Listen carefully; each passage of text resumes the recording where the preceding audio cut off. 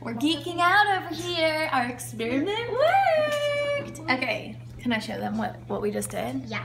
Okay, so Harper, when did we start this experiment? On October 26, 2016. So that was exactly a week ago. Okay, so today, tell everybody what we did. First of all, we got cotton swabs and we swabbed the kids' bathroom after it had been cleaned, right, Harper? Right. Where did you swab? Everywhere. Floors, toilet, walls. Okay. Everywhere. Then what did you do?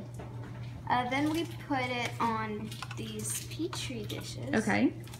And we put different cleaning things like Lysol, Bleach, Thieves, and we just left one to see what it actually looks like without any cleaning supplies. So the control. So what was our hypothesis in this experiment? Thieves would work. That it would be the best cleaning agent. So Harper and I haven't actually looked at the Petri dishes until today. So it's been a week. So let's first look at the control. Actually, it's better if y'all, so gross, what's in your bathroom.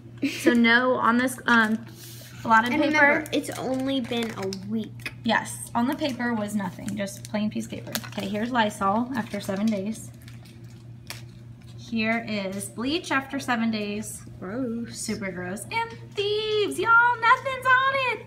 I see a tiny something right there. That's it. So look at this.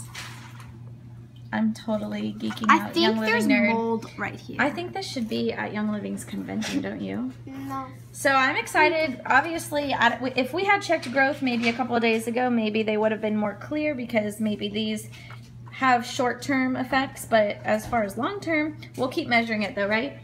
Every couple days. All right. But to be will not continued. stop being gross.